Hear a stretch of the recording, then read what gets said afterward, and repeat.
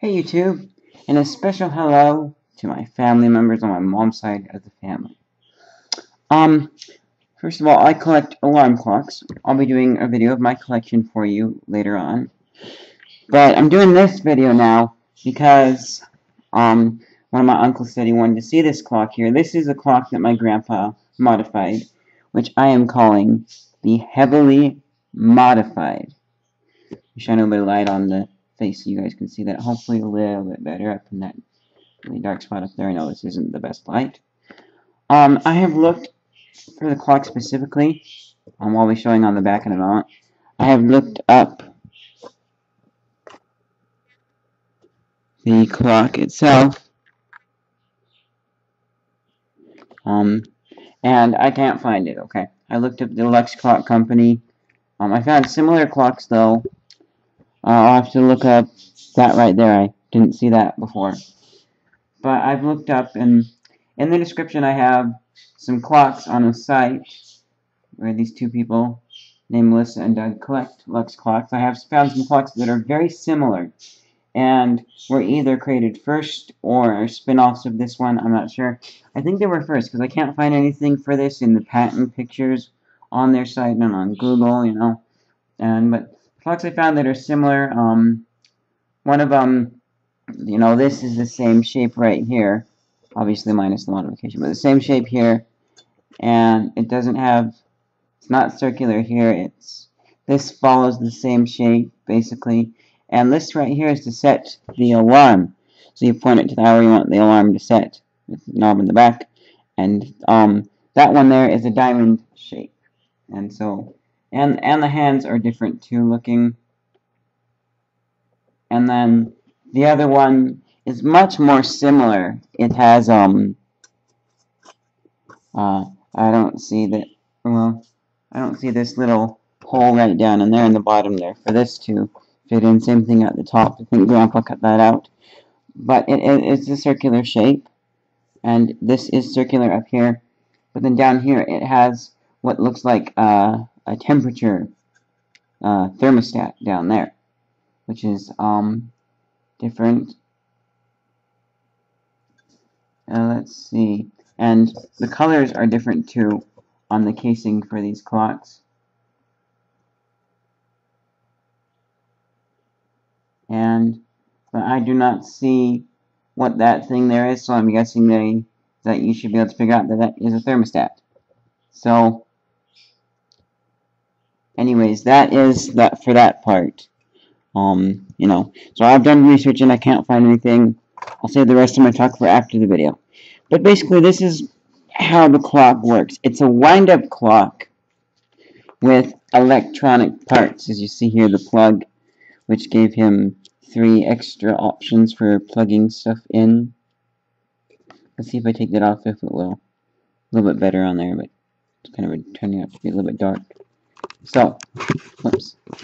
What you would do, and I've heard mixed things about the rest of it, because I think it's missing parts. Obviously, it's missing 2 hands, and the cover glass. There used to be, I got this from my Aunt Mary, because no one else in the family really wanted it, so they just gave it to her at the end of divvying things out. But it had a piece of glass that was cut across there for the cover glass, and I said that's dangerous, so I smacked it out carefully, not to damage anything else. And I thought this had to come off to take the back off, but that's not true. So I'm now missing a screw up there. I feel kind of sad about that. And I'm missing the screw. I take this seriously, guys. You will really see it when I collect, in my other collection video. But so basically what you do is you plug it in and make sure the clock is wound. And then you've got 2 rows of 12 switches for AM and PM. And so go ahead and flip these all for a later part. You have your on and off.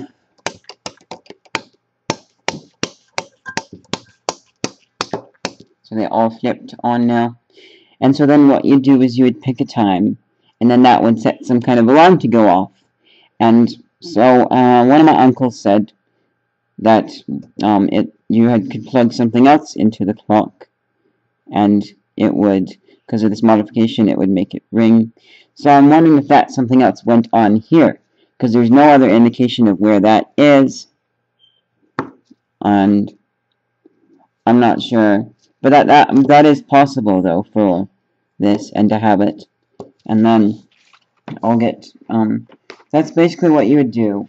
And because the clock itself still has its alarm working, and the alarm hasn't been modified in such a way that it has to be with these right here to work. So that's it for the front of the clock. And this thing right here, where they have this separate little dial for setting the alarm, instead of having another hand across here in addition with the second hand, is something different that I haven't seen before. Only in Lux Clocks have I seen it, and I only discovered a Lux Clock company because of Grandpa's clock, the Heavily Modified. Now, oh, the other thing missing on the front here is the screw-on for this knob here, which I'll show you on the back. See if I can get some light back here for us on this knob right here. So let's see if you guys can see that. Hands are kind of in the way, but well, you'll see it different here. So if you can see this thing, there we go. Well, anyways, that thing right there that I'm touching on the back, it will screw down. So the front is just missing that plus and on off switch. And this one was made kind of to go more to the side. So on the back of the clock here, which we will take a look at the innards of this thing, this beauty, we have the alarm on and off. We've got twist knob for the hand, which will show the hand turning. We've got a crank for the time. These parts right here, I'm not sure what they were. And then this adjusts the alarm hand. And that's basically it. Here's where the electricity goes in. And then, I'm not sure if this was a wind right here. No, sorry, that's not a wind. Then we got S and F. Let's see if I can get it to focus in on those S and F. Shine this down on there.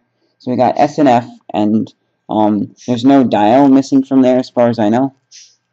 There could be, but basically, I think you just stick something in there, like a little pen, and change it from slow to fast if the clock's running slow or fast. Let's take one more look at the front. But as you can see here, the hand still turns. It's a bit stiff. And then, let me see if I can tilt this up a bit so that we look at the clock top. And then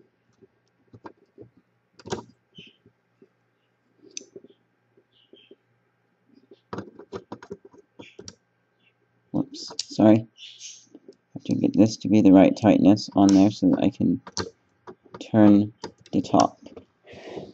So, let's see if this will work here. The back it says caution, always turn counters to the right. You can see there the alarm works. Probably sounded better at one time, but this will give me an opportunity to show you the alarm switch. Oops. Make sure the casing's in so it doesn't bump it. So now we'll take a look at the innards of this clock and the wiring and stuff here. We'll look at the top first, and then I'll show the wiring on the bottom and how it relates to the front, which had something to do with that. Okay. And if you see here, let's see if we can get this. So, turning the time knob will get it in the right position for this. And then if I turn it a little ways away, it will be out.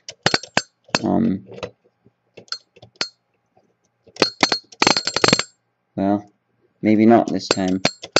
Okay, I'm just going to have to turn the knob for change this right here so it's in. See that we were turning on front. Okay, there we go. Now we don't have the alarm ringing. But I've been able to figure out how this clock works. I've never really studied the insides of clocks. I've mainly focused on the outside aesthetics of it, but I do need to study the inside if I want my clocks to be working here. Now, first of all, we're going to talk about the main gear system and the alarm, but I'm just showing this on the alarm. If you see right there how that thing has this little tooth right there, and then the second set of teeth. So if I loosen this just a bit, it's a little bit too loose. But when I crank it up, as you'll see how that kind of acts there, and it's the same thing for the other crank. But let's see if I can. Sorry. You see down there, this twists up, and that tooth allows it to go separately. But when the alarm is ringing, that tooth gets stuck, so it doesn't just allow the wind to free spin. And the thing interesting I noticed too, when I have this open here, that thing will get unwound enough that you can't fit it in the case and you have to wind it up again. Okay, we wound you up enough. So, I'm going to pause here. Alright. Program would save to video. Using the webcam. So anyways, then, let me take this plate off here, and focusing on the clock and then the modifications. So keeping that in mind, we have the same system down here for the wind of the main portion of the clock, and the mechanism still does kind of run, sort of. So we just grab a mini screwdriver here, so I can type, and I will show you. So I'm going to do is I need to pull this out a bit and hold it up so that nothing is touching. Then I'm going to stick the screwdriver in so I can bend this out carefully. And I am being careful about this. Let me make sure that this is unstuck down here. Like I said, we can't have the bottom touching anything. So as you can see that's moving, I'll just stop it. And then put this right in there, and earlier it was working. There we go. So as I'm turning this, whoops, sorry, it turns the whole system. And so it sort of works, but then it stops. I can't just take this out of the back because of the wires back there. But let's see. So, and then I did a little test to see if there was any way I could get this working, and I think this clock has seen its last wind, sadly, which makes me sad. But we'll go. So stop that for a second. I'm going to put it on fast, and then I'm going to hold this going for 10 seconds and then count the seconds that it stays going afterwards. So, come on. 1, 2, 3, 4, 5. Oops, I slipped. I'm trying to hold this so that I'm not getting in you guys' view. But, okay, stop that mechanism. Here we go. So, 1, 2, 3, 4, 5, 6, 7, 8, 9, 10. 1, 2, 3, 4, 5, 6, 7, 8, 9, 10, 11, 12, 13, 14. That went about 14 seconds. Then we'll turn this over all the way to slow and do it. So okay, I got that little part unstuck. I had the slow fast thing turned a bit too far towards the, we are on the slow side now. So we'll do that little test again. 1, 2, 3, 4, 5, 6, 7, 8, 9, 10. 1, 2, 3, 4, 5, 6. So as you see here, it went shorter on the leftover energy than it did last time. We got to 6 seconds. Last time we got to 14 seconds. But it just goes for a bit and then stops. So it's not working here. But basically, so you have this. Let me pull you out like this. So this big gear, you guys might be able to see in there, turns that gear in the bottom that's connected to the same shaft that has the turns the knob, but it doesn't turn at the same time. And so it will turn the hand, and that is then that big gear then comes and turns a little gear on the top, which turns this gear up here, which then turns this gear, which turns the mechanism on the bottom. It gives you that nice ticking sound. You guys can hear that. Very nice. And then the way the alarm works is we have, let me see if you can see that little tooth on the right, triangle thing. That tooth sticks out and blocks down this piece up here. This piece, I mean, if I'm going backwards, it blocks this piece, which makes it ring because it goes down in there and hits against the thing, and then so it hits against down there, and it makes it so that it will smash against there and ring. And that's basically it for the clock part. I was able just to look at it and see this is how it works.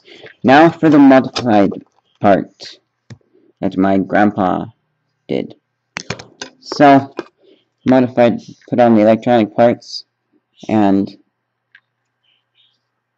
I might do more tests on this to see if I can get it working.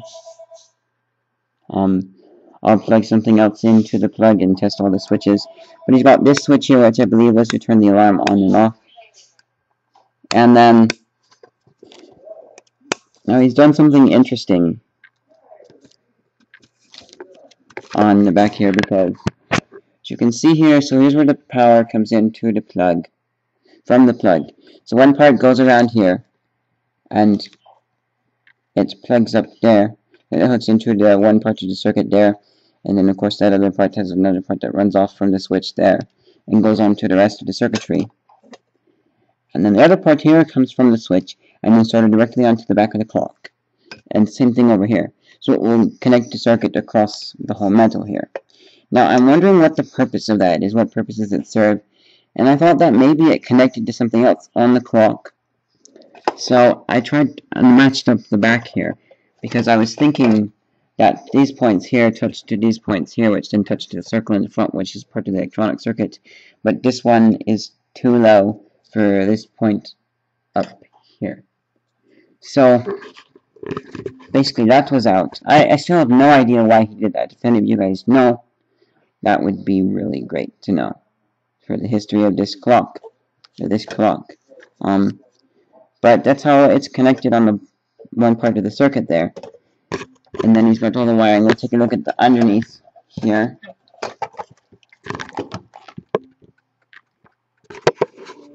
Oh, we have the clock tilted up a bit and it's ticking a bit. We'll see if that continues on. If it does, I'll be so happy. But underneath here, here's the wiring for all the switches. Every single wire, as you can see, is red. My grandpa was very, very, very meticulous. So my mom said. Because I only knew him when I was pretty young. But he's got circuits wired up here and stuff. And I have a multi-tester here. A multimeter, I should say. That I can test stuff with. And so I've tested it, and I know that these circuits work. Just a multi-tester. I want to say a very special thanks to my friend for helping us fix some more, but for also getting this to me for free. But see if I can get this to work. Yeah. All the switches are on. So anyways, the circuits work. Okay. Don't need to take the multi-tester's word for it, because for some reason it isn't. Yeah. I don't know why, so we'll just go on with it. But I've tested things, and there's one spot where I do need to get it to work. So cross your fingers, it does. But those wires there, they come up and they go through all the wiring, and they end up on the front of the clock, on the outer part of the ring, is where the electronic circuit connects up. So let me see if I can find that. The clock in view. I need to show you the multi-tester, multimeter here. So you should see the number change if I do this right. But I'm going to touch this to one of the bumps on up here.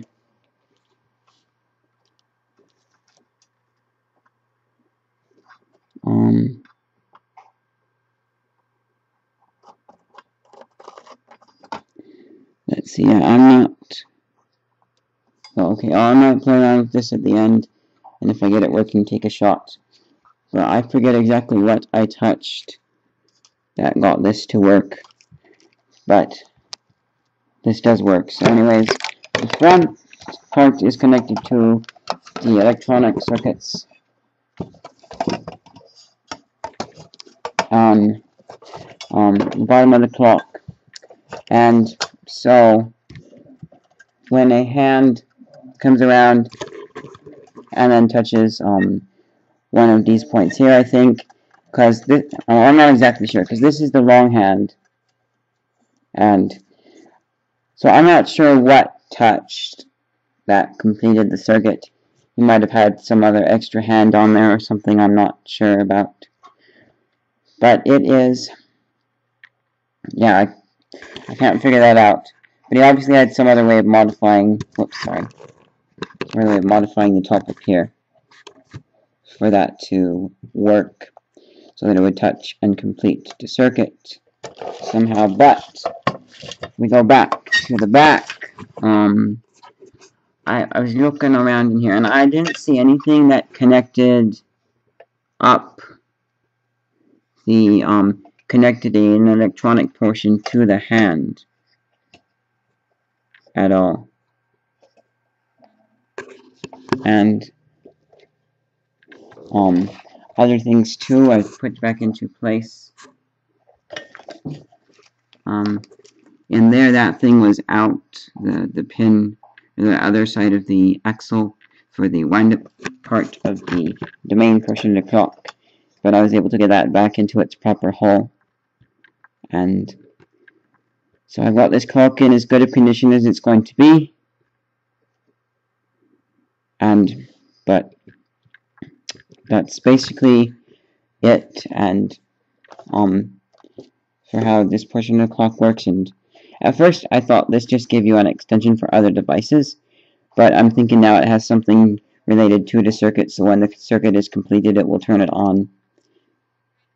Because I've seen other things like that, but specifically with the plug here, because I saw a clock, little kitchen timer by the Lux Clock Company. You plug it into the wall, and then you plug something into it, and then it will break the circuit when it is that way. And so that is basically it for the clock. Okay, sorry about that. So now, like I said, I'm going to do my talk for last. I have a few things to say. You guys, if you guys enjoyed this video, you'll probably enjoy my alarm clock video. But as far as research goes, trust me, I have searched this out, because I know quite a bit about clocks. I've read like the history of clocks and stuff. Things like really old alarm clock was a candle clock where you stick a nail in at the desired time, and then when it melts down, the nail will fall and you'll hear it. So, but I've done quite a bit of research. I'm going to contact Melissa and Doug, the people that own that clock site, and I'll be sending them this video so that they can see it and see if they know anything about this here. Links in the description for the other clocks and stuff, but I know research about the clocks, so I've done plenty. Because I've even been on eBay before, and I've just scrolled down the alarm clock section and dreamed about all the old clocks. Because although I do like new clocks, though I do prefer old clocks. And that is it for my grandpa's clock, the Heavily Modified. Actually, I guess the last thing, another thing, the cord, as you can see, like, right here, as you can see, it's eaten up, and the cord is in bad shape, so if I do plug this in to see if this portion still works or not, I will be, very careful. When I first got it, I thought that it was going to be electric, and the wind was, just still there because he couldn't take off the wind, but I freely plugged it in, and I didn't get shocked though, so I should be pretty safe if I do any more tests on this. But if you guys, family knows anything about this clock that they haven't told me yet, I'd love to know it. If other people, non-family, know anything about this clock that I don't know, that would be great to know if there's any way to get it working or anything. But yeah, that is it for my grandfather's clock, the Heavily Modified.